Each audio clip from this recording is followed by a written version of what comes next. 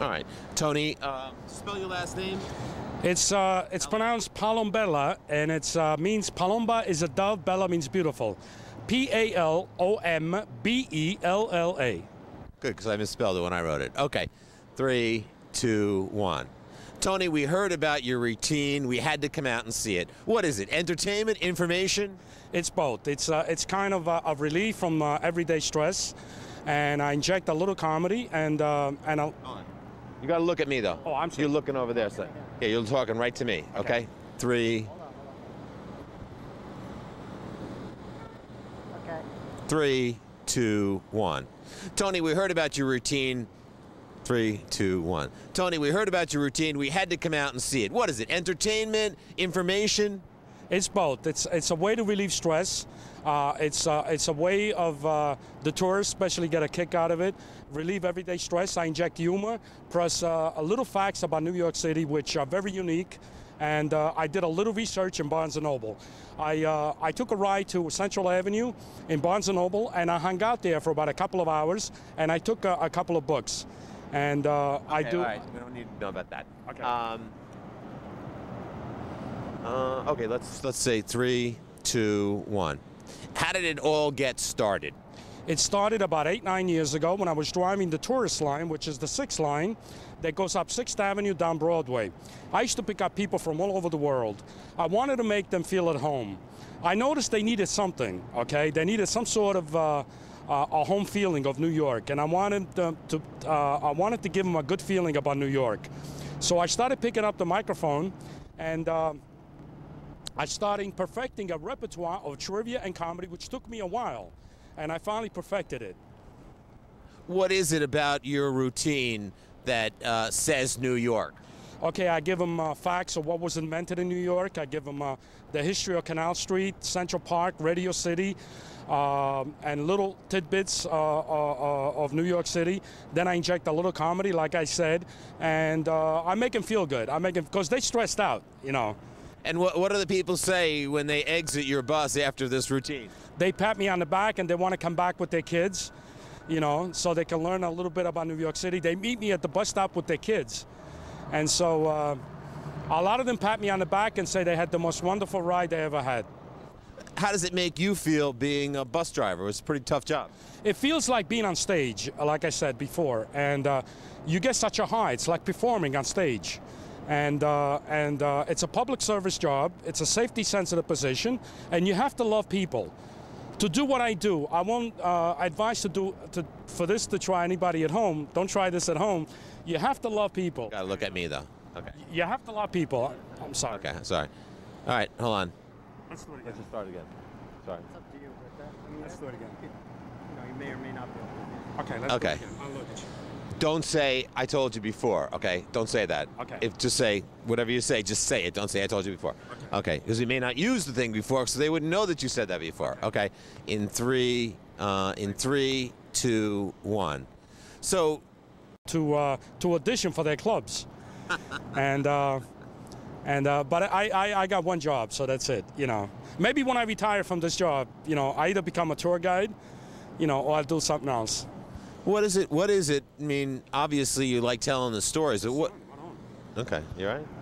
Okay, go ahead, Jamie. 3, 2, 1. Obviously, you must really love this job. It's not just the stories. What is it about people that you deal with that you really love? I was always a people's person. I love to meet people, okay? And let's do it over again, because I want a good answer on that. Yeah.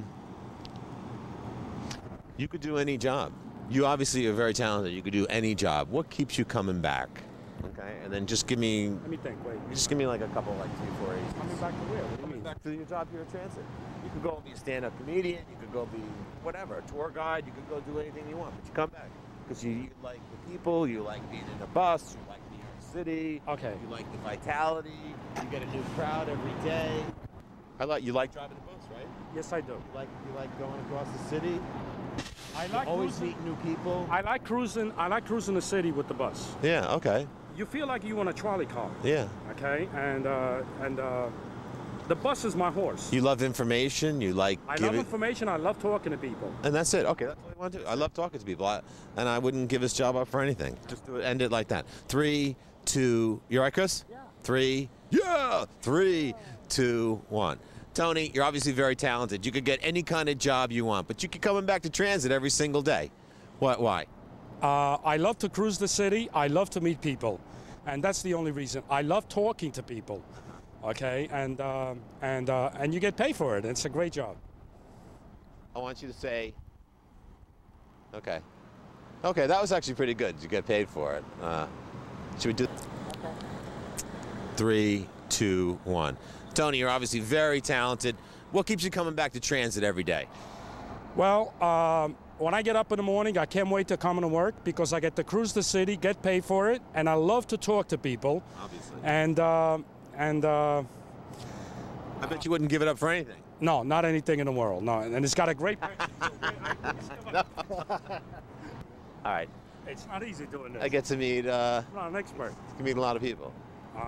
That's what I said. Cruise the city, meet a lot of people. I won't give it up for the world. What else you want me to say? It's better than sex. No. I said that before. No, you didn't say that before. No, before I said it's better than alcohol and having sex. Remember when I said that? No, but you wasn't on tape. Oh, But we better not say that. We better not say that. On the book I say Let's that. do this again. You ready? Yeah. 3. What is the last thing you want me to say? The last thing. I wouldn't give it up for the world. Okay. Okay? 3, 2, 1. Tony, you're obviously very talented. You can get any job you wanted, but you keep coming back to transit. Why? It's a great job. I can't wait to come to work every day. I meet people. I get to cruise the town, and I won't give it up for the world. Okay, let's do that one more time. But you know why? Because you said it before. You said, when I get up in the morning, I can't wait to come to work. All right? 3, 2, 1. Tony, you're obviously very talented. You could get any job you want, but you keep coming back to transit. Why? When I get up in the morning, I can't wait to come to work. I get to meet people, talk to people, and I won't give it up for the world. You did good. You did very good. Okay. 3, 2, 1. So if I want to catch your act, what's a good time and what's a good place? Well, I drive from. What the hell did I ask you? I remember what. You said, how does it make you feel when you? Oh yeah, sure. Okay, 3, 2, 1. How does it make you feel? Being a bus driver is a pretty tough job. Yes, it is, and actually, you get to cruise the city and get paid for it, and you get a high on the bus. It's like performing on stage, okay? And a lot of people pat me on the back, said they had the most wonderful ride they ever had. You must have met interesting people over the years with your repertoire. I met people from all over the world. You name a country, I met them. And you've 3, 2, 1. And you've been recognized in the international press also. What are some of the things, pictures, and stories that you've had? Well, I was written up on the New York Times 3 times with pictures. Last June, I was invited to the Smithsonian in Washington. They had a festival about New York City, and I had to represent the company. I also done 2 cooking shows in the Smithsonian, you know, and I'm trying to get a hold of those tapes. And I was written up on the New York Observer, the Bronx Times, and I've done Japanese TV and 3 radio interviews, including Italian radio. How was the Japanese TV thing go? It went pretty well. They filmed me on the bus, on my house, and it's so funny. I speak in English. I'm talking in English on the bus, and there's somebody in the background speaking Japanese. And I still don't know what they're saying till this day. How did, what led you to get interested in New York City facts? Well, the kind of job that I do, it's like, you know, when they put a microphone on the bus, that was it for me. You know, I figured for the tourists, and a lot of New Yorkers don't know the origin of the street names, for example. Okay, they don't know the history of Canal Street, the history of Central Park, tidbits like that they find very amusing and very informative. Did you ever wonder if you weren't a bus driver? I mean, what would you have been? Well, I was stage struck when I was a kid, and I was stage struck when I was a kid. I mean, show business was always my life. I remember Johnny Carson show from the 60s and 70s, you know. And okay. Let's see. We don't want to go in. Your show is kind of interactive. Do you ever take requests? You ready? Okay. Am I still out of the scene there? Good? Yeah, just try and yeah, as much as possible. 3, 2, 1. What you do is interactive. Do you ever take requests? Yes, I do, and a lot of people want to know the street origins, you know, any particular one. I tell them I look it up for them. And I do audience participation, okay? And I do a little quiz on the bus. And I tell them the winner of each question will win a free bus map. So. And what about the comedy? You let people decide whether they want trivia or comedy. How do you decide what you do? Well, I take a vote. I take a vote on the bus and I ask them what they want. And usually I do both. You know, usually my best audience is on a Friday. I call them Monday audience, Tuesday and Wednesday sedated. I call them the sedated because they stress out at the beginning of the week. And my best audience comes on a Friday. What's your best show ever? My best show ever, I had many best shows. Many best shows, yeah, I had a lot of them. And they, you know, and they pat me on the back and it's great. Do you get regulars that just come on the bus and stay on the bus for a while? Oh, I can't get them off my back. They come on my bus. I'm so glad I seen you. Where have you been? You know, and they bring their kids on the bus. And sometimes they're like leeches. I can't get them off. How did it feel to represent New York City Transit down at the Smithsonian? Oh, that was a great experience. It was 90 degrees in Washington in June, last June. The festival was done at the mall. They had a hybrid bus parked at the mall. And we had 1 million visitors for the whole 2 weeks of the festival. What exactly did you do there? I had to sit behind the wheel of the park hybrid bus, and I had to explain to visitors how a hybrid bus works. And also, I didn't get to do your shtick? I did. I finally, they opened up my mic. The mic was closed. They opened it up, and I did a few shticks for people, and they enjoyed it. Could other bus drivers do the same thing? They can, but I caution them that do not try this at home, you know. They can do the same thing. I think I revolutionized bus driving. I took the boredom out of bus driving. And also I want to say that driving a bus in New York City is like being in a library with so many minds you can exchange information with. Some people actually try to correct me, but I tell them, do not try, I'm the trivia guy. And actually, I straighten them out. You know, for example, like the Duke of York. You know, I told him what his name was. His name was James Stewart. Nobody knows about this. So, but some people did correct me, and I adjusted my trivia according to the correction. So you've been at Transit for 19 years. Yes. Would this keep you coming back? I can't wait till I go to work every day. I mean, it's the best job I ever had, and I recommend it to anybody. So when you bring the bus in, it's like the curtain going down. The curtain's going down, and then I get depressed. Yes, because the show is over. It's great, isn't it? Okay. What else do you think? No one knew what you were doing, so it was like when you started. Yeah, when I started it. Let's just say, stay right there. Stay right there. Yeah. Okay, is that good? Yeah. Okay. Remember, look at me. Sure. In 3, 2, 1. Obviously, it took you a while to perfect your act. What happened the first day you tried it? The first day I tried it actually was in the 80s. It was in the Bronx. I drove 8 years in the Bronx. And I tell you, I live in the Bronx, you know, in a very nice neighborhood. But you couldn't do what I do in the Bronx and get away with it. More tougher crowd in the Bronx, okay? And I tried to do it in the Bronx, and one guy yelled out, "Hey, shut up, driver. Just drive this damn bus." And when I came to Manhattan in 1992, a whole different ball game. They're well-to-do people, well-read people. This is a working town. People come from all over the country here for one thing only, not to raise a family, but to look for work. This is a working town, and people are more educated over here, and they can appreciate me a little more.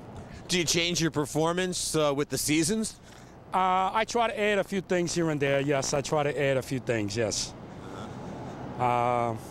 It's tough, you know, to think of something new to say, you know. Okay. Okay, wait. Let me think of something. Oh, ask me.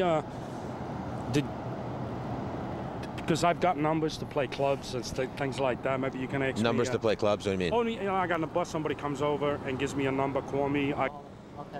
3, 2, 1. So you must have had some unusual reactions from people, the customers, over the years. Yes, I did. They pat me on the back, and I've gotten a couple of agents give me their cards, and several people gave me numbers to audition for their clubs. But I got one job, so that's it. You know, maybe when I retire from this job, you know, I either become a tour guide, you know, or I'll do something else. What is it? What is it? I mean, obviously you like telling the stories. But what? Okay, you all right? Okay, go ahead, Sandy. 3, 2, 1. Obviously, you must really love this job. It's not just the stories. What is it about people that you deal with that you really love? I was always a people's person. I love to meet people, okay? And let's do it over again, 'cause I want a good answer on that. yeah. You could do any job. You obviously are very talented. You could do any job. What keeps you coming back? Okay, and then just give me. Let me think. Wait. Just give me like a couple, like 3, 4 A's. Coming back to where? What do you Coming mean? back to your job here at Transit. You could go be a stand-up comedian. You could go be whatever, a tour guide. You could go do anything you want, but you come back because you like the people. You like being in the bus. You like New York City. Okay. You like the vitality. You get a new crowd every day. You like driving the bus, right? Yes, I do. You like going across the city. I like Always cruising. meet new people. I like cruising. I like cruising the city with the bus. Yeah. Okay. You feel like you on a trolley car. Yeah. Okay, and the bus is my horse. You love information. You like I love giving, information. I love talking to people. and that's it. Okay, that's all you want to do. I love talking to people, and I wouldn't give this job up for anything. Just do it, end it like that. 3, 2. You all right, Chris? Yeah. 3. Yeah. 3, 2, 1. Tony, you're obviously very talented. You could get any kind of job you want, but you keep coming back to Transit every single day. What? Why? I love to cruise the city. I love to meet people, and that's the only reason. I love talking to people. Okay, and you get paid for it. It's a great job. I want you to say. Okay. Okay, that was actually pretty good. You get paid for it. Should we do? Okay. 3, 2, 1. Tony, you're obviously very talented. What keeps you coming back to Transit every day? Well, when I get up in the morning, I can't wait to come to work because I get to cruise the city, get paid for it, and I love to talk to people. Obviously. And I bet you wouldn't give it up for anything. no, not anything in the world. No, and it's got a great. All right. It's not easy doing this. I get to meet. I'm not an expert. You meet a lot of people. That's what I said. Cruise the city, meet a lot of people. I won't give it up for the world. What else you want me to say? It's better than sex. No. I said that before. No, you didn't say that before. No, before I said it's better than alcohol and having sex. Remember when I said that? No, but you wasn't on tape. Oh, But we better not say that. We better not say that. On the book, I say Let's do this again. You ready? Yeah. 3. What is the last thing you want me to say? The last thing. I wouldn't give it up for the world. Okay. Okay. 3, 2, 1. Tony, you're obviously very talented. You can get any job you wanted, but you keep coming back to Transit. Why? It's a great job. I can't wait to come to work every day. I meet people. I get to cruise the town, and I won't give it up for the world. Okay, let's do that one more time. But you know why? Because you said it before. You said, when I get up in the morning, I can't wait to come to work. All right? 3, 2, 1. Tony, you're obviously very talented. You could get any job you want, but you keep coming back to Transit. Why? When I get up in the morning, I can't wait to come to work. I get to meet people, talk to people, and I won't give it up for the world. You did good. You did very good. Okay. 3, 2, 1. So if I want to catch your act, what's a good time and what's a good place? Well, I drive from 3:30 to 12, and I'm presently on the M96 crosstown bus. Okay, we got to do that real quick. Say, I work the afternoon shift. I'm on the M96, so that's 96th Street. But I usually like to perform to a packed house. So across town, about 5th Avenue, she's getting ready, and I'm ready to go. Okay? You ready? Wait. Okay, go ahead. Okay. 3, 2, 1. So if I wanted to catch you, where do I catch you? Wait. 3, 2, 1. So if I wanted to see you, where can I catch you? I like to work the afternoon shift from 3:30 to 12. I'm presently on M96, and I like to play to a full house. And where's the full house? Full house is on the bus. No, but you got to tell me, like, when you're going across town, you don't start right at. I start at Central Park You don't West. start at. Well, we have to just let people have an idea. Don't worry about time there. All right. Say it a little less formally, okay? I work the afternoon shift on the M96, so you'll find me on 96th Street. I like to play to a full house. I'm usually full by about Central Park West, and that's where she kicks off. Or that's the curtain goes up, something like that. I mean, you know, Okay. the curtain's gonna go up, right? Why does the curtain go up? Okay, I'll just ask you that. 3, 2, 1. Tony, everybody's wanting to know where you're appearing. Where are you appearing? Where are you appearing? 3, 2, 1. Everybody wants to know, where are you appearing? Well, I like to work the afternoon shift, and from 3:30 to 12 on the M96, and I usually play to a full house, and my show starts around Central Park West. Remember, you paid $1.50 for this club, which seats 40 people, and we serve no drinks, although some people carry their own. All right. Should I do that? I like that cover shot. Cover. Oh, yeah, okay. Let's do that again, and then you're going to say, I like to play to a full house, and that starts around Central Park West. Say, is there any cover charge? You said, a Metro card. Okay. Okay? 3, 2, 1. Everybody wants to know, where are you appearing? You want me to repeat what I said Yeah, before? let's do the same thing. Yeah, we're doing it again. Okay. But at the end, you're going to say, I like to play to a full house. Okay. And this curtain goes up at Central Park West. And I'll say, what's the cover charge? And you're going to say, Metro card, $1.50. okay. 3, 2, 1. Everybody wants to know, Tony, where are you appearing? I like to work the afternoon shift from 3:30 to 12. I'm on the M96, and my show starts around Central Park West. And I like to play to a full house. What's the cover charge? Only a Metro card, $1.50. Okay. Should we do it again? 3. Sorry. the sun. You put me right in front of the sun. You're the star. In front of the sun.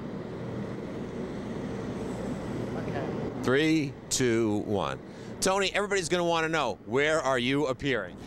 Well, I like to work the afternoon shift from 3:30 to 12. I'm presently on the M96. My show starts around Central Park West when I'm ready to cross the park. And I play to a full house. What's the cover charge? Only a Metro card, $1.50. That's all you need for my show, $1.50. Okay, that's good.